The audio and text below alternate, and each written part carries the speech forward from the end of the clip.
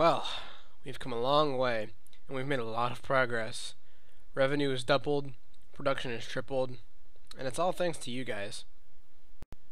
I just want to say that I'm very proud of all the progress we've all made over the past few weeks. We've really come together as a team, learned a lot about each other, and completed the biggest project this firm has seen in years with flying colors. As a reward, I'd like to take everyone out for lunch.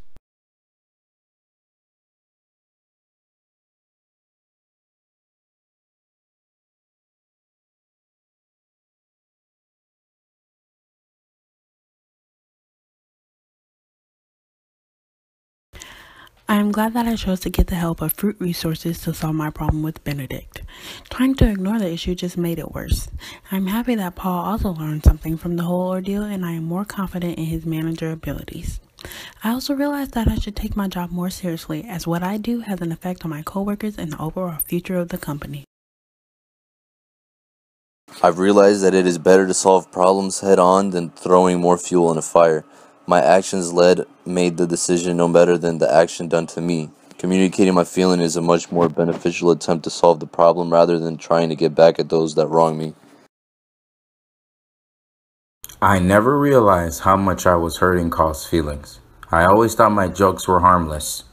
After talking it over, I realize now how hurtful my words can be. Nowadays, I try and keep my jokes tasteful as to not hurt anyone. After going through the training program, I now understand how my actions can affect the fruit around me and the company I work for. I thought my comments were harmless at first, but then I realized I was making everyone uncomfortable. I was being rude and disrespectful, and now I've learned how to act accordingly. I have learned that the only place success comes before work is in the dictionary. Stepping up my attitude at work and my work ethic was key to the improvement of myself and the company. I have learned that I need to be able to take matters into my own hands. Often conflicts between my employees went unnoticed and grew to dangerous levels because of my obliviousness. Benedict and Ashley, Carl and Walter, both issues that could have been easily resolved if I had only just stepped up to the plate and handled it like a professional. But I have learned from my mistakes, and I have become a much better manager because of all of it.